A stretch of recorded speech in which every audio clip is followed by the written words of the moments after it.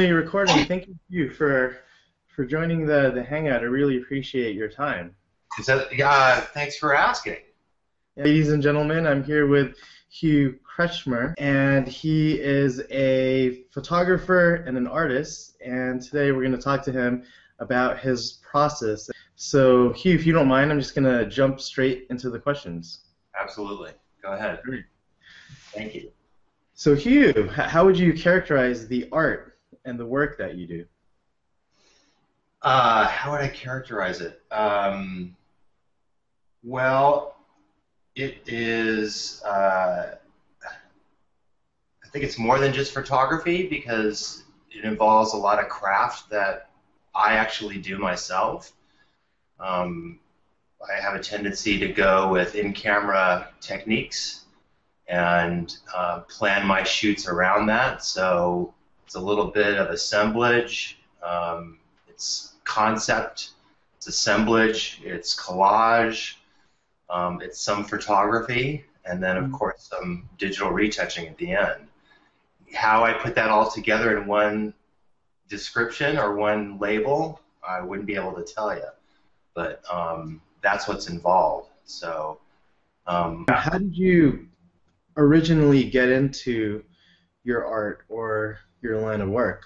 well, my father was an engineer for McDonnell Douglas, and he worked for that company from the Mercury through Apollo missions, and he was a photo instrumentation engineer. And he got that job basically because the government was throwing all sorts of money towards that goal of putting a man on the moon, and he developed that particular department at McDonnell Douglas.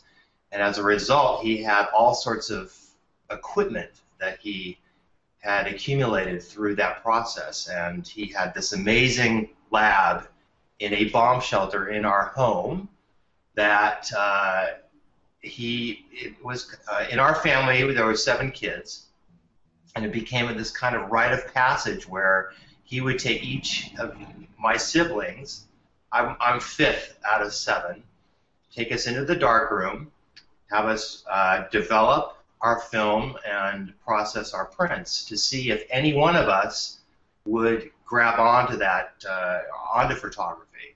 And I think basically my dad was trying to discover or find someone in the family he could talk to about this stuff.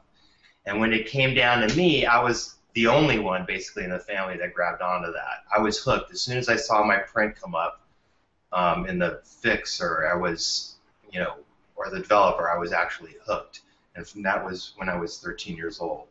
And from then on, that's what I wanted to do, and I had my parents' moral support. I majored in it in high school. I went to Art Center College of Design, and started my career from there. So Great. So your dad introduced you to the world of photography. yeah. What kind of equipment were you using back then in comparison to what you're using now? Well, of course, film cameras. My first camera was a Pentax Spotmatic F, I think it was. Yep. And of course, I had all sorts of lenses accessible, to me. And then I started getting into the large format cameras. He gave me a Hasselblad before I started college. So depending on the assignment, That's amazing. yeah. Well, again, he had, because he had access to all this stuff, he was able to get it for, a song basically. Mm-hmm. When, a lot of the equipment that he had was stuff that he actually, got from McDonnell Douglas, because as soon as the Apollo missions ended, they were throwing away all this valuable equipment, and they would just park a roll-off at the loading dock at the facility and just chuck lenses and tripods and high-speed cameras into this roll-off and just cart it off to the dump.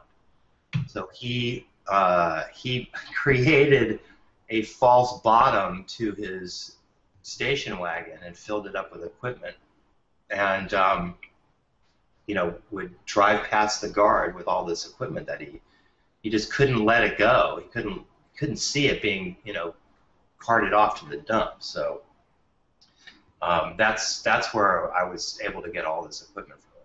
You are blowing my mind. I can't believe somebody would throw away such great equipment.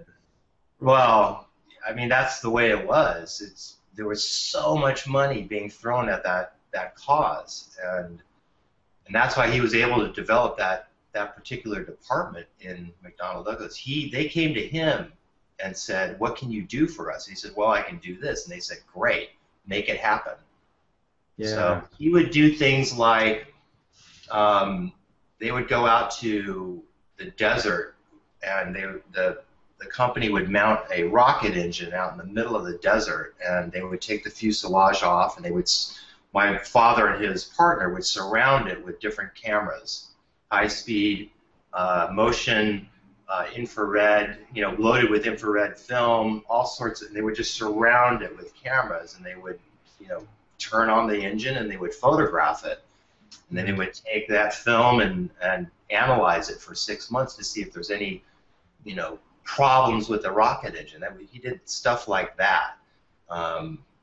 His big claim to fame was that he helped design the shot of the Saturn stages, Saturn rocket stages. So I don't know if you've seen this before. You probably have.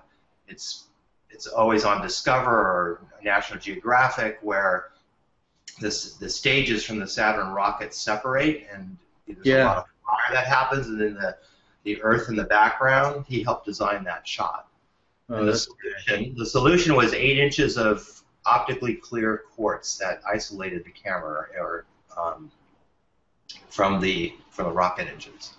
That's amazing. So, yeah.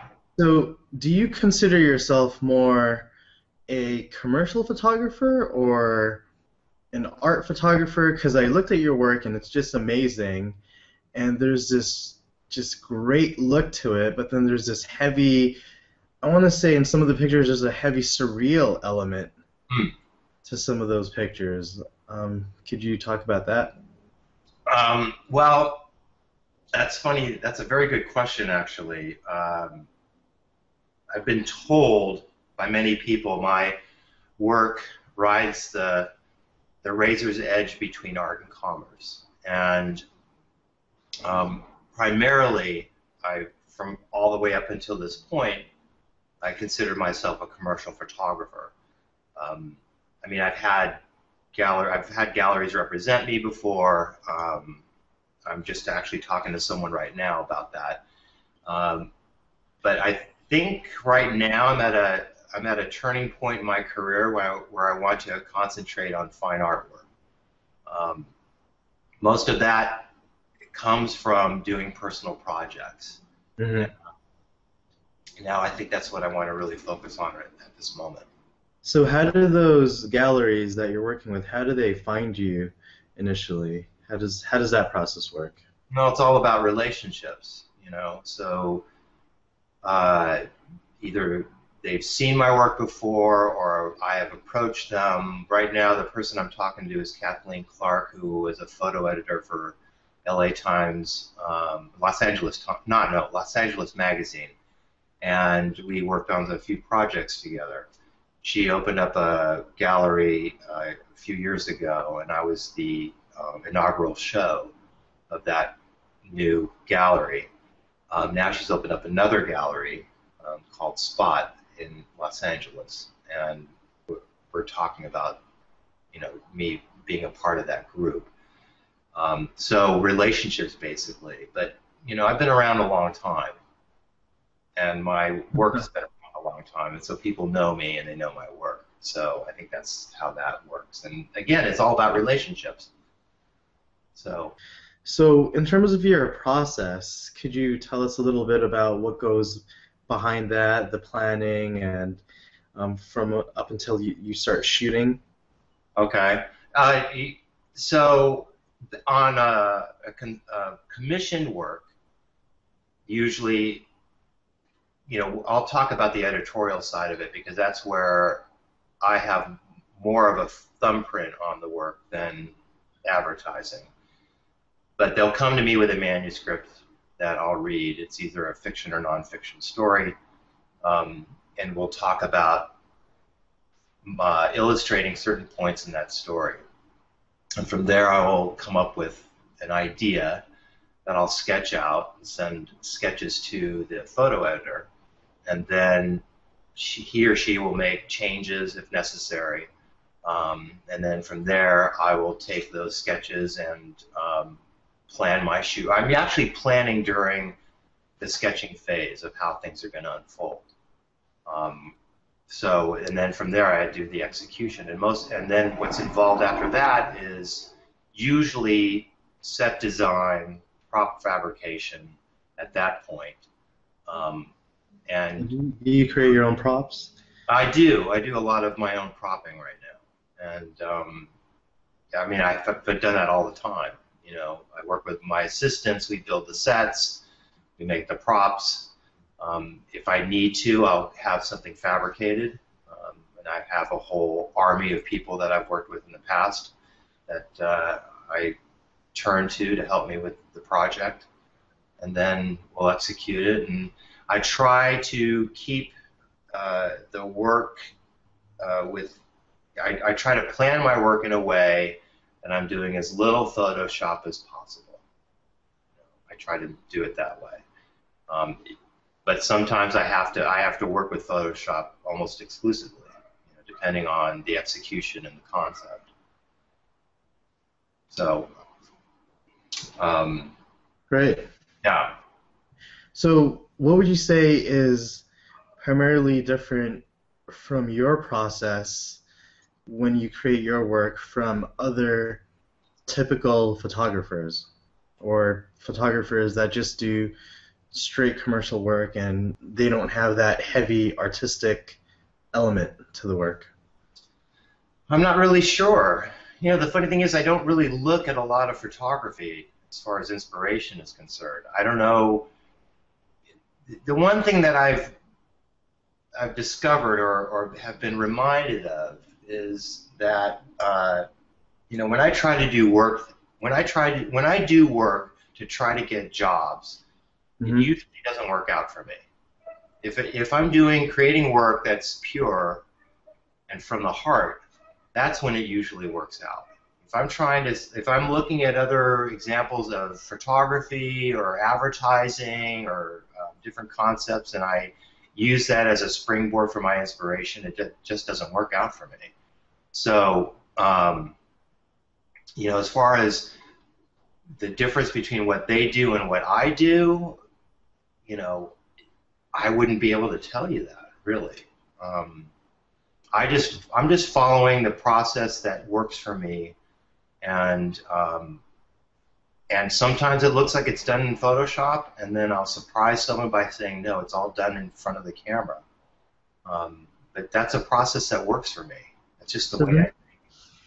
If it's all done in front of a camera, there must be a lot of planning that goes behind that, and you must really know your concept really well to get the effects that you get. I saw some of your pictures in your Archive 1, I think it is, and there are pictures where there's smoke and it's covering this guy's face, or there's a tree and it's that guy's head, it looks like. I mean, is that all done just through planning? Yeah, I would say that's, the reason why I sketch very as detailed as possible. Proportions, size relationships are all pre-planned in this sketch. And then that is a blueprint for the way the execution of the image will, unfold. So while I'm sketching, I'm planning how things are going to work together. And the way things work together is based on experience from before. There's a lot of imagery that doesn't work, that you don't see. You're seeing the stuff that does work. But through trial and error and a lot of mistakes and experience, I've come up with these techniques that I use. I still employ a lot of them, a lot of collage, a lot of assemblage. So hopefully that answered your question. Yeah, that was great. You said that you sort of wanted to start getting more into the fine art aspect of things and starting to do more gallery shows. Um, like, where do you get the concepts and the storytelling elements for your ideas for those? Because those aren't necessarily commissioned, right? It's No. those are your own ideas, and so where does that come from? That's a great question. I think they're like a culmination of different different lights, different imagery that or artwork, different styles of artwork that inspire me. Right now, I'm working on a series of shadow boxes. They're not necessarily inspired by Joseph Cornell's work, but the structures are in themselves shadow boxes, and but they're going to be different than what Joseph Cornell did. And the reason why I'm going that way is just because I seem to have discovered that I like contained little worlds that vignettes, let's say. Mm-hmm. And that's why I'm going in that direction. As far as like the themes are concerned, they're all going to be different. They're all going to be completely different from one another. But they're all, I guess the common theme is the fact that they're going to be, shadow or constructed in a similar way. They're going to be, like the first one I am finishing up next week, basically, is a shadow box that's about 20 by 24 inches. But the ideas, the future concepts that I have, boxes themselves will be maybe 12 feet tall by 5 feet wide. So they're going to be larger scale. Some will be smaller, some will be in between those dimensions. So. Hugh, for those of us who don't know, what is a shadow box exactly? Shadow box, if your audience wants to Google Joseph Cornell, what he did is he collected illustrations, news clippings, little precious toys, objects that he put together in kind of a collage assemblage in these little boxes wood boxes that he would make. And I don't know if he was the only artist that worked in that particular medium, but he was probably the most well-known. And I think the reason why it's called a shadow box is when the light hits it, it creates a shadow. And there are different layers of objects put together, and each causes its own shadow on it, and it gives it kind of a three-dimensional look, but contained within this little world that he creates. So if you notice some of my work that I've done in the past, they feel, I could refer a few pieces, but they feel like they are expansive in their perspective, but they're really contained in a small area of depth, in reality. But I force a perspective a little bit through size relationship. Are you perhaps able to bring up some of that work right now? All right, so I've got what I'm talking about here. Can you see that at all? Yeah, I see it. Okay. So this, let me see. So this is a personal project I did where I'm actually photographing this particular scene that I put together from above the floor of the studio, basically, and they're lying on the floor. And this concept came about because I was inspired. It's crazy how things work, how my mind works, but I saw a plastic bag caught in a tree in a park in Brooklyn, and was where this whole project initiated from.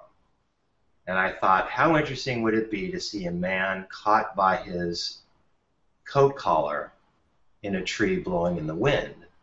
And when I originally thought of how to do it, I wanted to do it practically and actually get someone up into an actual tree in a park somewhere. But logistically and financially, it was going to be a problem. So I completely twisted the concept around and shifted to this particular solution, but then create this entire fanciful world around it. Okay, so my approach now was to actually shoot them on the floor and create this fictitious world using all these props that I would make. And so they're lying on the floor. It's a very simple background that they're lying on. And I made the clouds and the little kites, let's say, over in the one on the left. And the grass area and where the little gnomes are and the picnic scene are all mounted to a wall that is coming up from the floor towards the camera. And so she is lying on her back is on the floor and her legs are up onto the wall, and he's just lying on the floor like that, just above her. And then the clouds are floating above the background, and everything else is mounted hard to the wall itself. And I'm forcing the perspective a little bit by these little solutions, like the mountain scene itself is actually folded fabric that is, mounted to the floor, but gives it this idea of forced perspective. So it's supposed to look like a little mountain scene in the background. That is fantastic. I love this. And it was really fun to put together. It took me about 3 weeks to prep for it. I did all the work myself with some help from an assistant, but these were all sketched out ahead of time, and this is what I came up with. On the right side is this other scene of these two people. The concept was blustery day, and so these two people are taking advantage of this blustery day and becoming these other objects. So that's what that was the idea behind this. So for the next one, they're flags.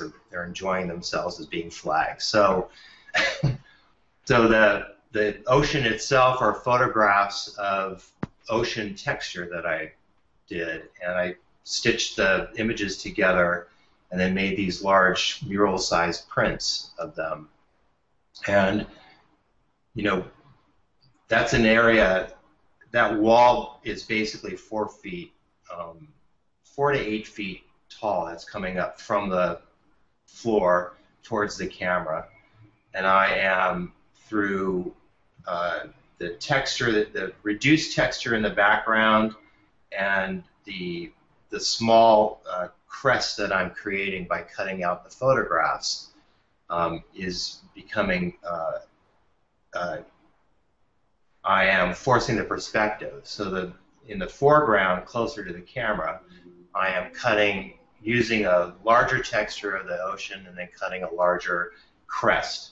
So this forced perspective is actually contained within about 4 feet, but it looks a lot deeper by that way. Does that make any sense to you? Are the models on the floor in this picture, like in the previous shot, or? They are on the floor. I had to have them, raise their feet a little bit, and I've actually distorted their appendages a little bit to make them look more like they are bending with the breeze, let's say. But there's a pillow or some sort of bolster that's underneath them to raise them up off the floor a little bit more than naturally, and they're raising their feet a little bit. But but maintaining these expressions. So it was a little bit difficult to try to get them to look natural, to look comfortable while they're doing all this. So it was a lot of, we took a lot of time in shooting this, but basically it was to get this particular effect. And then it was enhanced a little bit in Photoshop through like a liquid filter or whatever it may be that I'm using to bend them slightly. And where are you as a photographer? Are you shooting above them then? Or because I know you said that they're on the floor, you're using the wall as sort of the perspective. I mean, how do you position yourself and your camera to get that shot? Well, the beauty of a Hasselblad, what is it, the H5 or whatever it is that you can preview through a video feed of what's taking place below the camera. You can actually focus the camera using the computer below. So I mounted the camera to, I think at this point there was scaffolding that I constructed in the set, around the set actually, and the camera, it's acting like basically like a huge tripod, and the camera's mounted to that, and then I'm running it from a computer at the base where they are. So I'm instructing them over to the side and then watching through this feed. And so once they get into the position, I change the option on the camera and then photograph them. Does that make sense? That does make sense, yes. Yeah. How did you get the shadows underneath the full body? I see it's almost from the head to their feet. You mean in the one with the flags? Yeah. Well, that's enhanced. That's enhanced in Photoshop a little bit. So some of it is their own shadow, and then some of it's created. So it's a combination of the two. So I try to do as little Photoshop as possible, and usually when I mimic in Photoshop what is actually there, then it works out pretty well. So it's a combination of their own natural shadow and created shadow in Photoshop. Okay. Does that make sense? If you shoot the scene all at once like that, and you do very little Photoshop, when you finally get to Photoshop, are you just working with one layer, or you still have to work with multiple layers to get the effects that you want? Well, multiple layers, because of course I shoot plates. That's necessary. Sometimes, and in that plate, during that plate process, I'll move things around a little bit. So they're out of the scene, but everything else is there. So, if the cloud was over towards the middle, I'll shoot other plates to move it over off to the side, because I'm not really sure how everything's going to unfold when I put it together in Photoshop. I was knowing that I'm going to bend them slightly in Photoshop. That particular plate may not work that I shot, so I shoot several different plates and might have to, use a different plate. So with the clouds moved in different areas, or the little birds that I created out of paper and whatnot. So, and this is an extreme wide-angle lens, so I'm not sure what it was. I think it was a 35mm lens that I used for that, because the camera itself is about 16 feet above the set, and that set is probably about 12 feet tall, if not more. Does that make sense? That does make sense. Yeah, from the top of the image to the base, it's about 14 feet. About 14 feet. So where do you shoot? Do you have your own studio? Do you rent studios? Rent studios. I have a little place I share with an old assistant of mine. He owns it down in City of Industry, and that's where I shoot out of mostly these days. So, but for this case, I have a friend who owned a studio in Culver City, and I used hers. So. And for those of us who don't know, what is the concept behind shooting plates? Well, it's because you never know what's going to happen in Photoshop. I mean, I can pre-plan this to the end, but there's 3 different evolutions of an idea. One is the initial idea, then it's the sketch, then it's the photography, or let's guess there's 4 evolutions, and then when it goes through post-production. So to cover myself, I shoot blank, what they call plates, which I'm not really sure why they use that terminology, because plates were actually glass negatives that they would use, but they call it plates.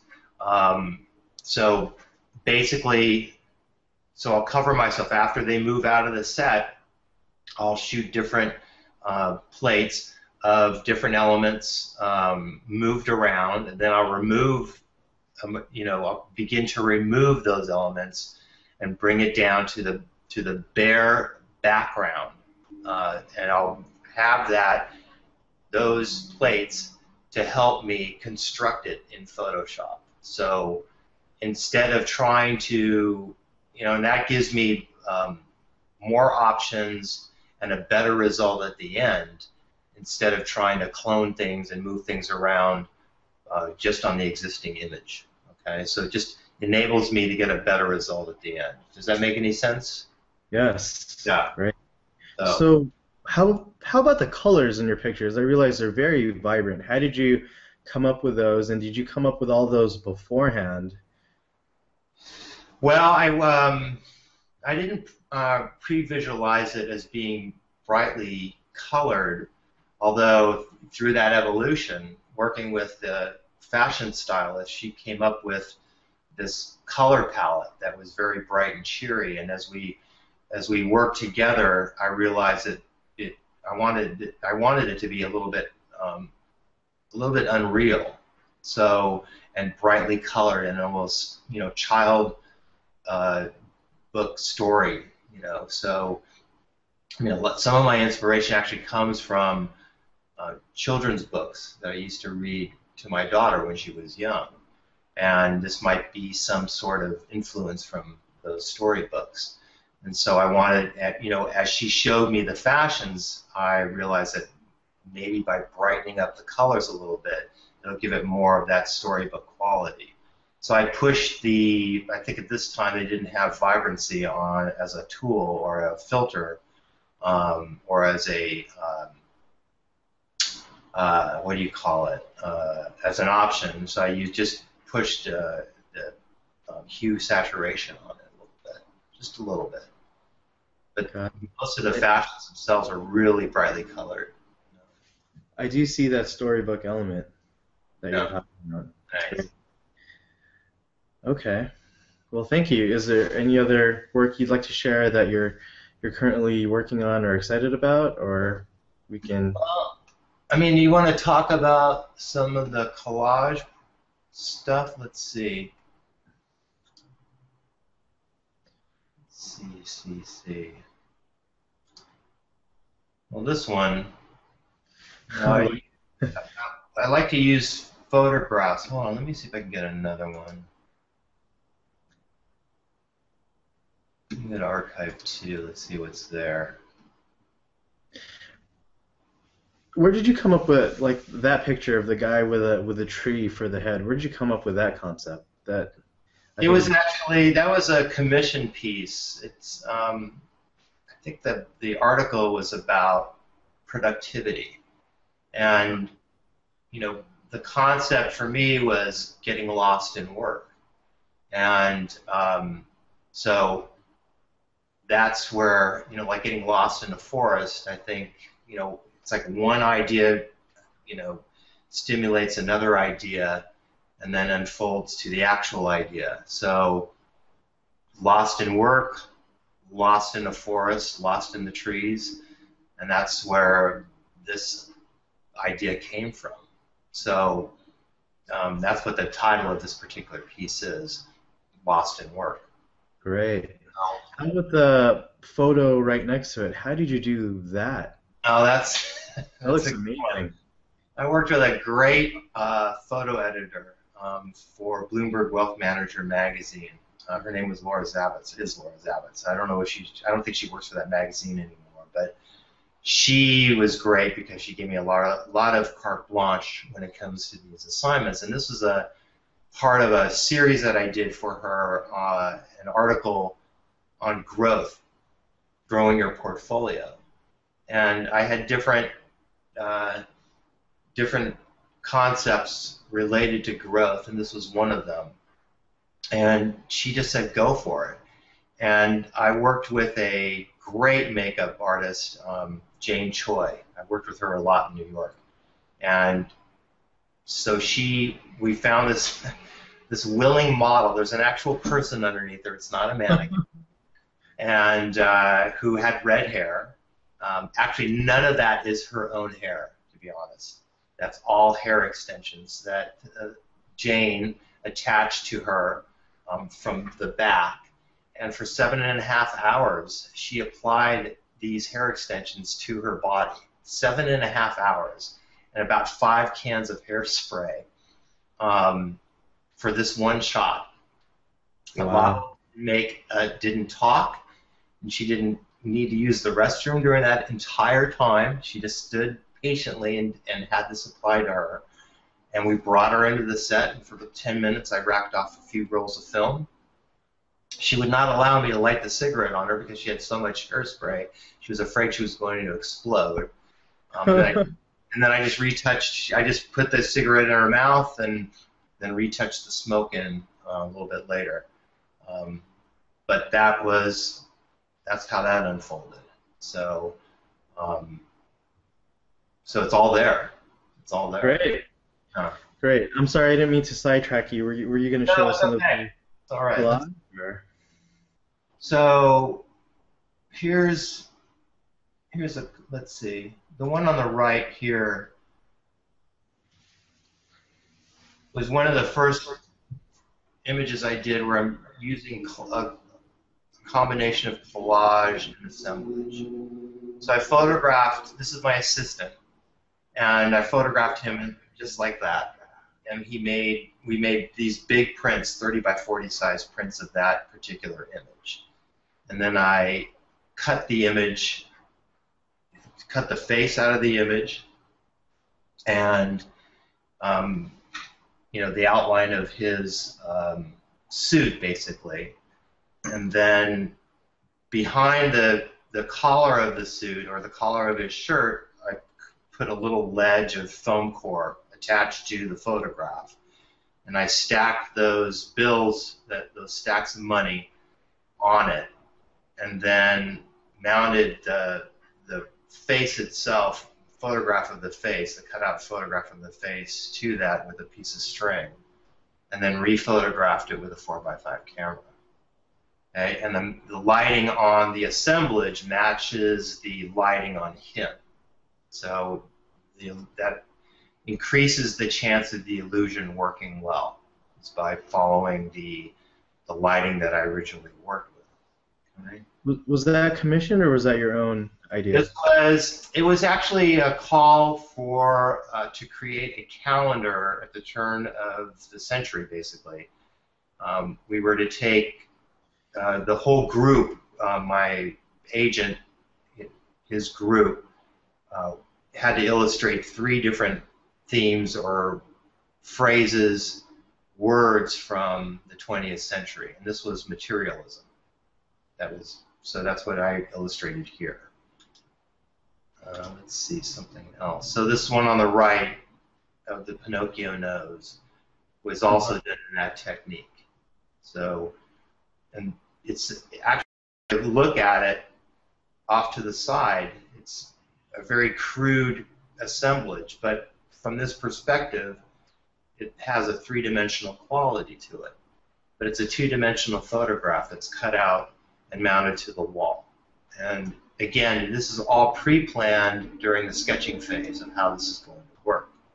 So I know that I'm going, by way of the sketch, I know how the execution is going to work. I wanted to have the camera's perspective that's actually on the cutout photograph to be looking down this piece of plywood that's the background, and to give it a little bit of depth. But I had to actually assemble it in front of the camera to in a way that that made this illusion work. So the string is attached to the mask over here, but the string is actually attached to something else back there. But in the line of the camera, the picture-taking camera on the final set, it makes it look like it's attached to the other side of the mask when it really isn't. And the illusion is complete by this little extra piece back here right above his left eye that I use to make it look like it's three-dimensional. It's just attached in the back side. And I use a 4x5 camera all throughout the entire process, and then through a tilt and shift move, decrease the depth of field to give it a little bit more of depth and completing the illusion basically. How about the shadows in there? Was that natural from the 2D cutout, or did you have to enhance those somehow? No, it's all there. Again, it's about pre-planning. I knew that when I photographed him with the prosthetic nose on, I wanted to light it in a certain way that would make the final shadow work together. So the direction of the light that's hitting him is for this final collage and assemblage. Okay, so I'm pre-planning all that. All right, so the lighting, I'm planning the lighting on him so that the lighting on the mask works together in conjunction with the set. Does that answer your question? Yes, it does. All right. Great. All pre-planned. All right. So, what kind of lighting do you typically use for these? And like, for example, that photo with the 2D mask, how did you set up the lighting around it? Okay, so it's one I work with a lot of very old equipment. I have this beauty dish on a Speedotron that I just love. It has a really great quality of light, and that's primarily what I used on him. But on the collage itself, it's basically a 7-inch reflector with a grid spot and some tough spun between the grid spot and the light itself. And I wanted to use a narrow source to give a little bit of a natural vignette to it, so that you can isolate. So I wanted to isolate the light onto the mask itself. So again, that's all pre-planned. That's exactly what I wanted to use. So the quality of light is pretty similar from the light that's hitting him initially to the way it ends up on the collage itself. And my lighting scheme is pretty simple. I try not to complicate things with multiple lights, although I have in the past done that. In this case, a lot of these cases, it's very simple lighting. Usually with this 20-inch reflector, usually it's one source or two, a fill light that's hitting him. So usually it's about 2 lights. It's hard for me to believe that the 2D cutout, I can almost feel the textures popping off the face. Yeah, I photographed him with a 4x5 camera too, because through trial and error, I was doing this technique with a medium format camera initially, and the grain from the negative didn't work really well when translating that to 4x5. So I switched to 4x5 throughout the entire process with this particular shot, and it worked out really well. And what kind of printer do you use to print out these 2D cutouts? Well, these are done in wet process. This is working with neg film and Type C printing, and back when I was working with the wet processes, I would print these myself. Okay, so you have your own print studio. Well, I would rent a spot at one of the local labs while I was living in New York. This was done in New York. So there were an array of different, labs you could rent a space in and an enlarger. and there would be a common creonite machine that you would run your prints through. And the other thing is that because the contrast increases from, from the initial photography to the collage, I'd have to light it a certain way. The ratios would be closer between the fill light and the key light. And that would translate to, by the time I printed it and then rephotographed it, the contrast would increase on the print itself. So I'd have to light it a little bit more close in ratio initially. I don't know if that's probably helpful, hopefully. Does it make sense? Yes. Yeah, Yes, yeah. it does. Thank you. I wanted to move into talking about who you feel are your influences, inspiration, maybe other artists or books, movies, music. Huh. That's a really good question. And you know what? We can stop sharing your screen at this point, so we Okay. can go back to you. Yep. Thank you for that. Yeah. Great. Okay. So, yes. So, Hugh, who would you say are your influences? Where do you get your inspiration from? It's a really big question. When I started my career, soon out of art school, I realized that my portfolio looked like everyone else's out of school. Okay, I go to an art director, and he'd thumb through my portfolio, and he would say, "You went to Art Center." That's how revealing my portfolio was. And after that point, I discovered that I was trying to fit my work into what everyone else was doing, and struggling to try to gain, to get work with that portfolio, because the people that were actually doing that work had already established these relationships with these art directors. So I had to come up with, a different way of doing things. And again, it was like, at that point, that was a turning point in my career where I had to come up with something else. And I actually attended a seminar by Ian Summers, who told the audience, shoot from the heart and the money will come. Shoot what you love and the money will come. And I took that with vigor, and I searched deep on what do I really love. And coming from a family of artists, my mother used to dabble in all sorts of media. My sister is a fine artist in New York. That there were all these art history books and museum catalogs in my mother's library. And I pulled a bunch of them out, and I started thumbing through them. And I realized that I really loved 20th century art, especially the Dada movement, Russian constructivism, surrealism.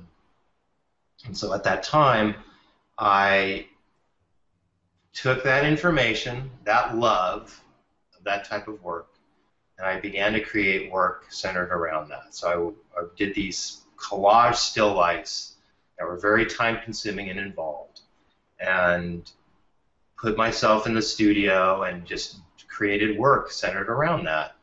And at that same time, I met my agent, who really liked the work that I was creating, and we slowly began to get work based on those collages that I put together. No one else was doing them. And that's when I started my career at that point. And so today, that inspiration comes from all sorts of different places. But what I look at primarily is illustration, artwork, mostly, not so much photography. And, I've got a Pinterest board, and that's basically, a lot of that stuff. I also, art director gave me the web link. I don't know if you know it. I think it's called Found, but it's 4Fs, OUND.com. No, I haven't. Yeah, let me see if I can open up another window and see if I can actually get it. All right, hold on one second. Okay.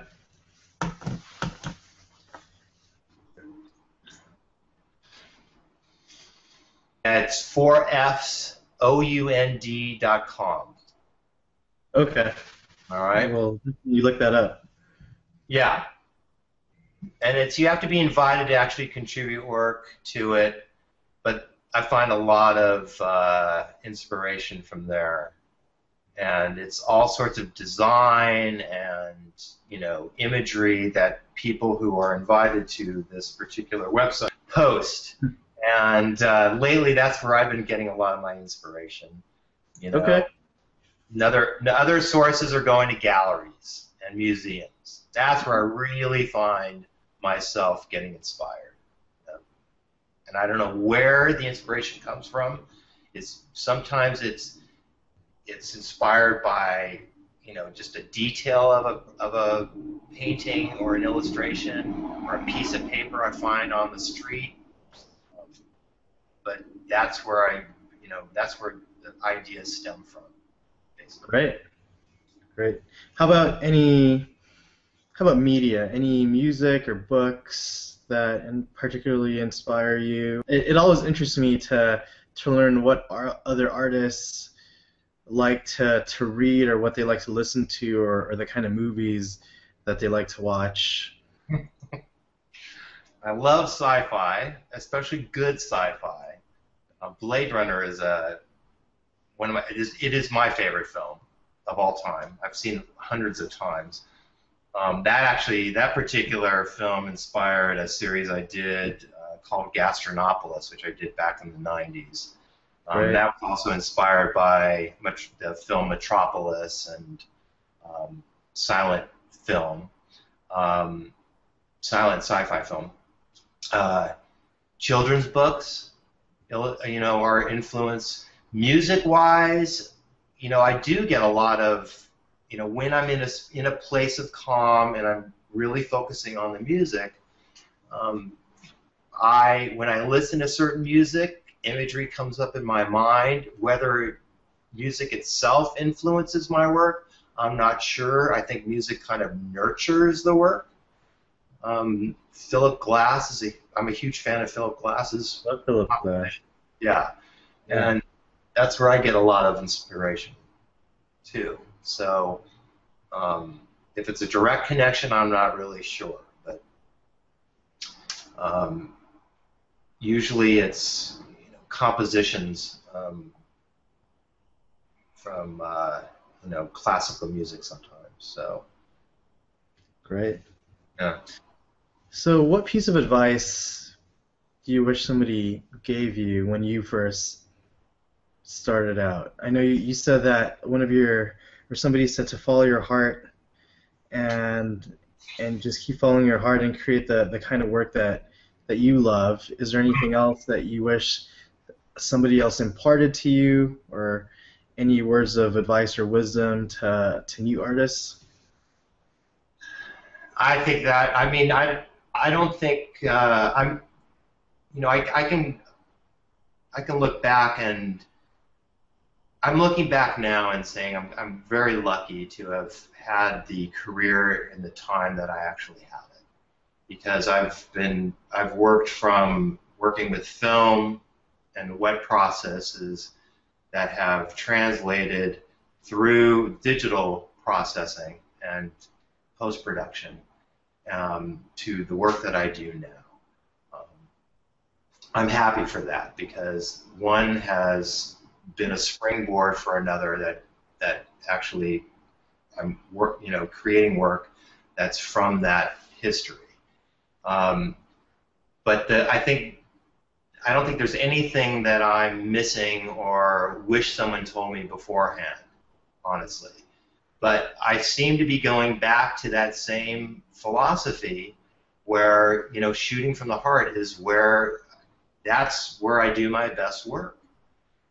Trying to do anything else, trying to fit my work into someone else's look or anything else is not something I would recommend anybody to do. But to find your own voice, discover your own sensibilities and work from there. And So go ahead. when you first started, were you making money from your photography right away, just doing the things that you loved, or did you do that full time, or What's the story Well, behind? that's a good question. Um, During that time when I was creating that work that I talked about earlier, these collage assemblages, still lifes, it was a very lean time. But slowly but surely, I started getting work. My first job with that style was a pro bono job for the San Francisco AIDS Foundation annual report. And they covered my expenses, but I donated my time. And that illustration was received an award through Communication Arts, the design annual. And then slowly but surely, people began to notice it. And then slowly but surely, I got commissioned work. I did an album cover. I did something for A&M Records. And then most of the work that I was creating at that time was for editorial. I really wasn't doing any advertising. And I made a living at it. And then when I moved to New York, I began to see that that particular style of work had a short lifespan. It was not going to work out for me. And again, I created my own personal work based on things that I loved. And then my look of my work changed, the content of my work changed, and then I was getting work from that. So whenever I go back to that, that philosophy, it always seemed to have worked out for me. Trying to do anything else has not been productive at all. So that's what I can instill to your audience. Follow that art. Did you start in LA and then you moved to New York for work? I moved to New York because I met my then girlfriend, then wife, who was actually going to move to New York to open up an office for her company. I visited New York several times and wanted to move, but she was a stimulant that actually I followed and made that happen. At the time, I was teaching at Art Center. I had established my career here. I had a studio in downtown LA and was doing pretty well. But New York had always been in my crosshairs, and I wanted to move there. So what brought you back to Los Angeles? Uh, Lifestyle, I think, basically. It was a choice that we made as a family. We wanted to raise our kid in a different climate. My wife at the time had a little bit of a struggle with New York for a while, and we just thought maybe change would help. And I'm glad I did it. I'm glad I've experienced it, but I don't know if LA is going to be my permanent spot. I'm thinking when my daughter gets out of high school, I might try another city. Where, I'm not really sure yet. Maybe New York again, maybe San Francisco, but someplace else, I think. Right. Okay, so do you have any upcoming shows or plans that you'd like to share with us? Well, I'm creating this body of work right now, shadow boxes, one image at a time. That's all I can do. They're very involved, very production heavy. So one by one, I'll be executing those. There is talk of a show at my friend Kathleen Clark's gallery when that work is completed. I also want to create or script out an idea for a stop motion animation piece that I want to get funded for and hopefully be able to produce hopefully next year. But this is all new, my approach to doing fine artwork. So I'm just at the beginning stages of that. So we'll see how it unfolds. Exciting. It is very exciting. So tell our viewers where they can find you. Twitter handles or Facebook, your website. Well, I'm on Twitter. I'm on Facebook, Hugh Kretschmer. It's Facebook/HughKretschmer.com, I guess. I'm also on Instagram under that same name, Hugh Kretschmer. Twitter, I'm not really a big tweeter, but those two particular platforms are what I really follow or work with. Tumblr is also, I do a little bit of blogging too. so they can look me up on Tumblr. Yeah, thank Your you. time. I And appreciate it. And Okay. I wanna thank our viewers for tuning in. And you heard Hugh's website information. Please check him out. Okay. Thank you. Thank you, Rob. That's our show for today. Thank you for tuning in. And if you have any questions, be sure to send me an email or visit our site at makephotoart.com.